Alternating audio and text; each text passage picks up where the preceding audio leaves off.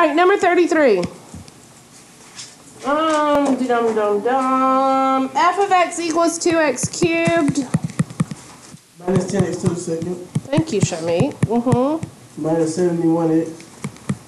Minus 9. That little semicolon. 9. All right, so one of the zeros is 9. Okay. So if it gives me a 0, it also gives me a factor, right? That tells me that one of the factors is x minus 9. Wow. So, right? Yeah. X minus a 0 is a factor.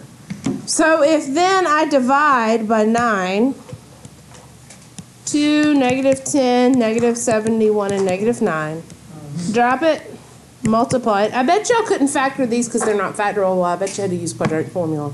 That's what I was thinking. 8, Because it actually comes into quadratic. 1, 9, 0. So you get x times 9, x minus 9 times 2x squared plus 8x plus 1.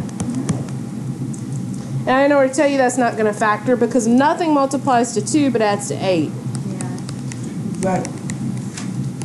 So if I have a quadratic equal to 0 that is not factorable, You put it in the quadratic form. I can complete the square, but if I complete the square, I got to divide everything by 2 and I'm going to end up with a fraction.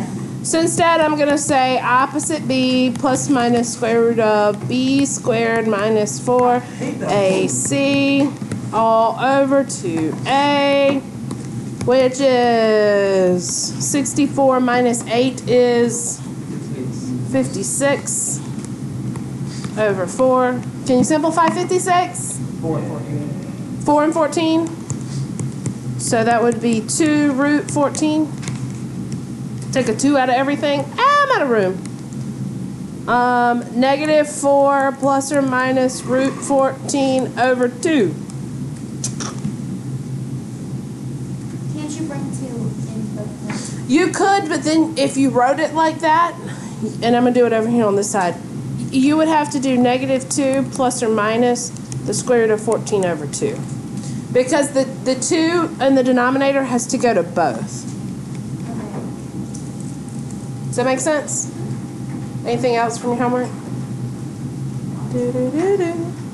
Do-do-do-do-do.